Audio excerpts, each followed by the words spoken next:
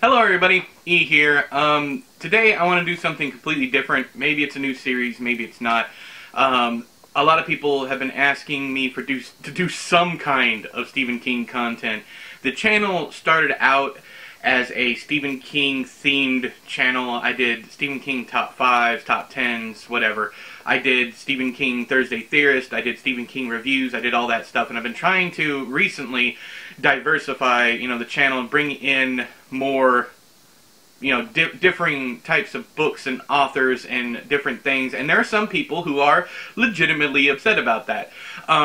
And I understand completely, so I want to do something to not really appease, but something for those people out there that just want to hear me talk about, either my history with Stephen King, or how, my collection, how I started to collect their books. This is going to be a pretty rambly video. I don't really have a, there is no goal in mind. I do have one situation I want to talk about, and we'll go from there. So what I want to start with is way back, before I was even born, my mother started collecting Stephen King books. She started with The Stand, the original uncut version, way back 1980, what is it? Let's see here. Hang on. I think the book actually occurs in 1980. So it might be before that. Never remember. Let's see here. Oh, 1978. But the book happens between 1980 and 1981, I believe. In future installments, it would actually be in 1990. But my mother read this one. She was a nurse at the time, and during flu season, everyone she seemingly took care of had the flu. And here she was reading The Stand, which is about a flu virus named Captain Trips that kills most of the world. She started reading him not because she was a horror fan or she liked that type. She wasn't even much of a reader, period. Her friend Andrita was a huge Stephen King fan, a huge reader. She read Dean Koontz, John Saul. Those were just some of her favorites. And she passed on those books. Every time she would get done, she would pass on the book to my mother. The Stand was the first Stephen King book that my mother read. And she talks about something that I'm not 100% sure she's correct on. In fact, I think the scene is actually in The Talisman and not The Stand, but she talks about how there's a character unwrapping a stick of gum, and King went into such detail that she could see it so clearly. Whether I still, to this day, I've read The Stand 3 times, I still haven't hit that point where I found that. I am currently rereading The Talisman, and there's a scene in there kind of like that, but, with anybody's memory, things are going to get jumbled up, especially with Stephen King, who had, who even by The Stand already had, 3-4 books out. But the point where I'm getting to is she started to collect him after that. She didn't collect anybody else for years, and it wasn't until maybe 85, 86 when I started reading and enjoying, even writing at that age. I used to write journal entries that weren't true.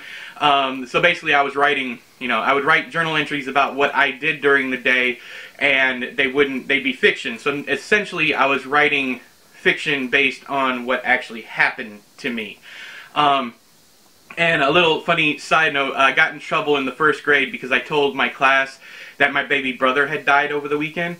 And the teacher called my mom to offer her condolences, and my mother's like, I didn't have a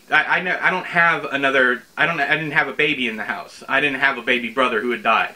But I had the whole class crying, I had the teacher crying, I had everyone fooled. So that was the start of my own writing, which only happened because my teacher and my mother discussed it and said maybe we should get him a typewriter, or maybe you should give him a typewriter. I'm not sure exactly who said what, but it came out of that one discussion. Instead of punishing me, they made me into the writer that I am today. So you can thank Mrs. Kratz and my mother for, if you're a fan of my work.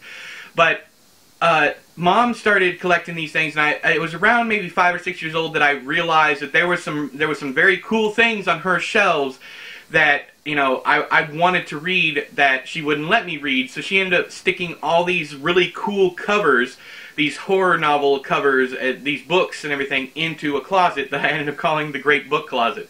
And I would sneak in there and just look around. I shared, at that point in my time, in my life, I shared a room with my middle sister. Both my sisters are 12 and 14 years older than me, and the middle sister was the only one still in the house at that time. I shared it with her, so she would go and tell Mom anytime she caught me, you know, looking at something like that I wasn't supposed to. So I couldn't sneak the books then.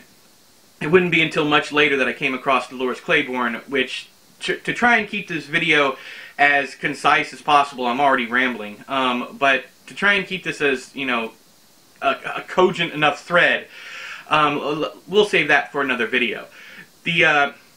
Going back to the collecting, Mom bought every single one of Stephen King's books at the store as soon as they came out, and I remember waiting in line for It. I remember waiting in line for the Tommyknockers. It was a Walden Books in California, and we would stand outside and wait for them to open so we could go in and get the newest Stephen King book. That right there, I was already being, you know, shaped into the fanboy that I am today by my mother's own, you know, fangirling. Mom knew that there was something special about Stephen King that she couldn't get with any other author. So when she read John Saul or Dean Koontz or any number of even James Herbert, she read any of these other ones, she would always end up going back to a Stephen King book. As soon as she would finish one of these other books that didn't live up to her expectations, because nobody writes like King. Nobody writes like Stephen King. Even to this day, people try to imitate him. But you always know when it's King. And a lot of that has to do with, you know, the tropes and the styles and just the language he uses. There's certain things that he repeats over and over and over again that you know that it's like having a favorite uncle, and that favorite uncle has these lines that he always spouts. And that's why most people call him Uncle Stevie. Most of the fans do. Anyways, so we moved in 1995. We moved from California to Alabama. And this is the meat of the story. This is what I've been trying to get to for the past couple of minutes. But, and we took along my mom's first edition Stephen King stuff. Now, everything up to that point, up until I would say probably Pet Sematary, was Stephen King book club. And Stephen King had his own book club, his own mailing service. That only thing they sent you was Stephen King. But way back, Doubleday had the book club editions, and oddly enough, the original versions of Carrie, Salem's Lot, The Stand, Night Shift, and The Shining were all book club edition size. Even the first editions were. But she didn't have those. She had the book club editions, which were the regular size. They were the reissues through Stephen King's book club, because I think Doubleday reissued them, I think, in 90, I want to say. There's another channel on here, on YouTube, called Reamce, R-E-A, let's see here, Reamce, yeah, R-E-A-M-C-E, here on YouTube, and he does a bookshelf tour. He explains it much better than I do. If I can find the video again, I'll link it down there in the doobly-doo. But we ended up moving from California to Alabama in 1995. That was in the summer of 95, right at the tail end, I would say August, roughly. And when we moved there, we moved in with my sister. My sister's new husband was a truck driver, and he's the one who talked her into moving out to Alabama. When we got out here, all of our stuff sat on his flatbed trailer for 2 months. We couldn't find a place to live. It was tarped up. Most of our boxes and everything, things that probably shouldn't have been outside that long, were outside that long. And then in October of 1995, Hurricane Opal came through. We ended up moving all of our stuff from, well, not moving all of our stuff. We ended up moving ourselves from, we were living in Tillman's Corners down in Mobile, Alabama. We ended up running to Mississippi to try and get away from, I'm not sure if I think we went as far as the eastern side of Texas, and then we turned around and started coming back, and then we got a hotel room in Mississippi. But basically we were running, and we ran too far, we turned around and came back. When we came back home, all of our stuff was either destroyed or just gone. I remember very vividly walking around the side of the house where the trailer was, and the trailer was on its side, and most everything was gone. There were a few things like the washer and dryer, a couch. I remember this very, very, very clearly. The couch sitting just like it should be sitting in someone's living room, and then the washer and dryer on their side leaned over, just as if they just, tipped over with the trailer. They didn't blow anywhere, but they did fall over, and just about everything else was gone. There was a box stuck up against a fence over in the corner where it had blown up there. But we lost Mom's entire Stephen King collection, which is basically, I don't know if you guys can see that, but it's the top shelf. And yes, that is my father, that dark-skinned man. He was half Native American, Cherokee tribe, and I am a quarter. So, yeah, I know, I don't look it, and people always bring up how much I don't look it, but it's true. That's my father, that's my King collection. Well, not mine, it would have been mine, but that's the King collection right here, up here. I'll put a better image of this at the end of the video. But that Dumbo blanket that my dad's holding up, that's the kind of stuff my mom used to make. And then up here, I believe that's that's one of my mom's crocheted, he called them Indian blankets. So, I know the proper term is Native American, but we didn't call it Native American back then. So, but he called it his Indian blankets, and these steins up here are also Native American styled. And then if you see, there's a picture right here. I don't know if you guys can tell or not, but it's an Indian chief, Native American chief, whatever. So, and then there's a bunch of stuff on the shelves and whatnot. There's a cowboy hat over here. There's a fireplace. And on the, this is completely off topic, but the, over here there's some stuff sitting on top of the fireplace. Those are actually vials of water from the Jordan River, I think it is. My grandmother went to Israel and got a bunch of religious kind of souvenir junk stuff, of course. But, I mean, she brought a bunch of that stuff back. But, I look at this, and the very last one up here on the shelf is it. If it's in, I don't even think it's in proper order, though. I'm pretty sure it isn't. No, it's not. Because there's Tommyknockers. Anyway, so we lost all of that in 1995. I started to rebuild the collection when I moved out. I was around, let's see here, 97, 98. I was working at Burger King at the time, and I started to rebuild the collection one book at a time, buying things at thrift shops, used book places, and I continued to buy Stephen King stuff brand new.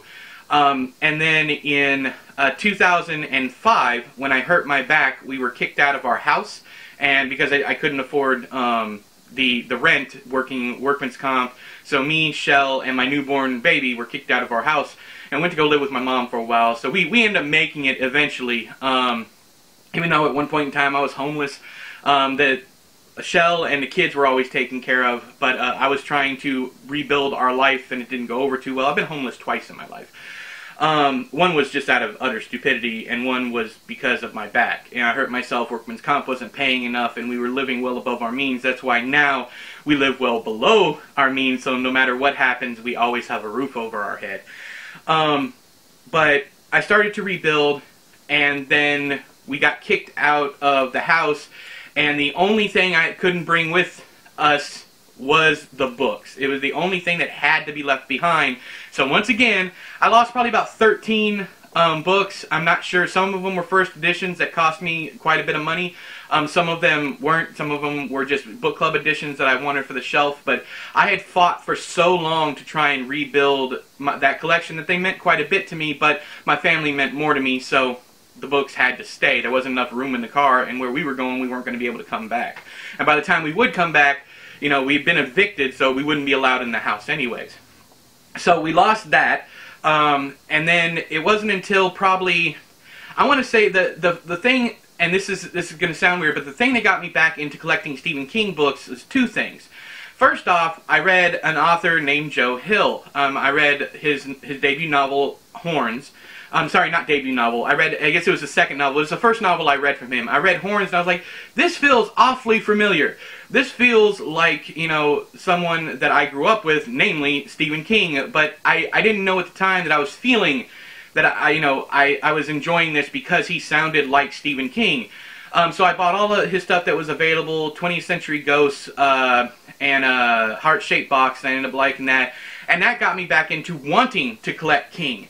And then my next-door neighbor's wife died, and she gave all of her books that she had, which were quite a few first editions, the husband gave them to us because he didn't know what else to do with them, and he knew that I'd like to come over and just go through her collection. So ended up giving me that. I think there was something like 20 books, and they were all first editions, all brand new. The only first edition that I have paid actual like first edition cost for is my first edition of Carrie, which is in a safe with my 25th anniversary It. Those two books do not leave those safes. One of these days when I am not doing this show in a shed, if that day ever comes, if I ever get, I'm not saying this is going to happen, I don't really want to get this big, but like a studio, or if we move and I have like a garage somewhere safer, then I will put those books in here. But I spent enough to buy a used car on my cloth back actual first edition. I had it appraised, I had everything, I made sure that it was the right thing. And I finally got my hands on one, but I maxed out a credit card, and I could have bought a car for what I paid for that book. That's the only book that I paid a ridiculous amount of money for. My 25th anniversary It, is worth a lot of money now, but it wasn't when I bought it. I think it was like $150, maybe $200, something like that. It wasn't like the thousands it's worth now. But I started rebuilding because it didn't feel like such a unattainable goal after, receiving all these books from the neighbor that died.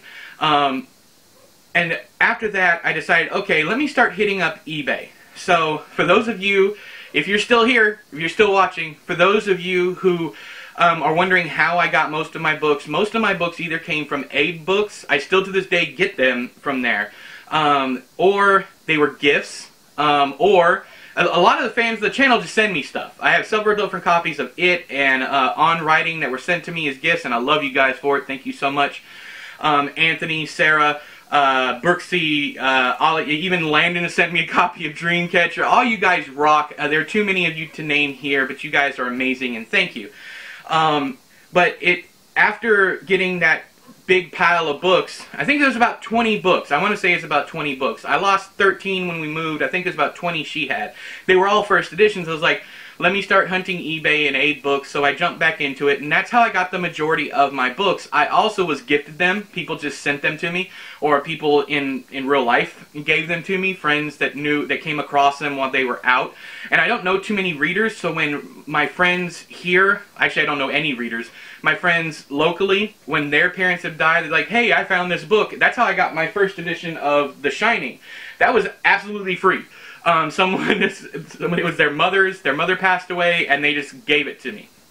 So, a lot of this stuff I just came across because I'm a patient person. I'm not going to go out and spend a whole, except for that version of Carrie that I was able to get it appraised and, that verified that it actually was a first edition. I couldn't pass it up. And I bought that in Maine, by the way, in Bangor. I bought it. Not only does it have the appeal of, it being a first edition, first printing, not only that, but I bought it in Stephen King's, the town that Stephen King lives in. But going on, so it didn't seem like an insurmountable task, so I started collecting, and what you see behind me are the books that I feel comfortable showing to you guys. There is, over here, this version of Carrie is a book club edition. It was just one that I grabbed for the shelf. I do have an older first edition that's like, I think it's 6th printing, I want to say. I'm not entirely sure. The thing is, they don't have the numbers on them. There's a number bar down there. You can tell which printing it is, but back then they didn't do it. So I'm not sure what printing it is. I do have that one, but that one doesn't have a dust jacket, and I want a pretty one up here for, for the backdrop, I guess. Ever since 2007, I have bought 2 copies of every single Stephen King book. So I got a lot of those put away also, until the ebook craze took off, because I had to have one to read. I had to have one that I was able to destroy, and one that I was going to, collect. So I have a bunch of those. So I have a bunch of doubles, and I've done some giveaways from them on the channel. What I'm getting at is once the ebook craze started, I just ended up buying the ebook and the audiobook once I started listening to audiobooks. So, but nowadays I buy a first edition hardcover, an audiobook, and the ebook, and the eventual paperback of everything Stephen King releases. I'm close to 500 copies of just Stephen King books, which is kind of ridiculous. But I also have up here on the shelves, I've done the paperback tour. It's actually grown, so I need to do another one. But I have all of Stephen King's paperbacks also. I have a few that I don't have, like Rose Madder. I don't have that one, that kind of thing. But those aren't big deals. I use those for rereads, and if I don't have the paperback, then I can always end up reading the ebook. So, because I own all of his ebooks also. So, that's, I guess, my collection story. There is one last thing that I want to say. Back when Insomnia came out, Insomnia was the most recent release when we moved to Alabama. So I read Insomnia on the way from California to Alabama.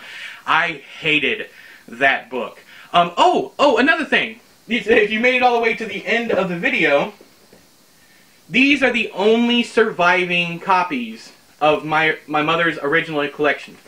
We bought these from Lucky's in let's see here, in Fontana, California, I want to say. Yeah, actually, these are from 1996, so this would have been after. I always want to say that they're surviving, but I don't guess they are. I guess they bought them because we ended up moving back after the whole Hurricane Opal thing went through and destroyed all of our stuff. We ended up moving back to California until 1997, and then we moved back to Alabama again. That's a story for a whole other episode. That's way too much to tell. But a bunch of drama with not having anywhere to live, being kind of semi-homeless, but we were living with friends, so we were never out on the streets as a family. But yeah, these are the. I guess you would say that this is the first bit of the rebuild that Mom, because we would go up there. I think it was every month and buy one at Lucky's. And they were $2.99. Wow, $3 for these. And I remember going up there every month and grabbing them. I wasn't a huge fan. Still am not a huge fan of this series.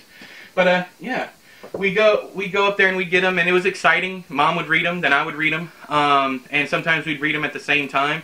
But yeah, so that's my collection story. I don't think there's anything else I want to add. I guess I should probably, when I do these videos, I guess I should probably write down what I want to say to you guys. But I also like talking to you guys, like, you know, we're just sitting around, we're just friends, we're just chatting.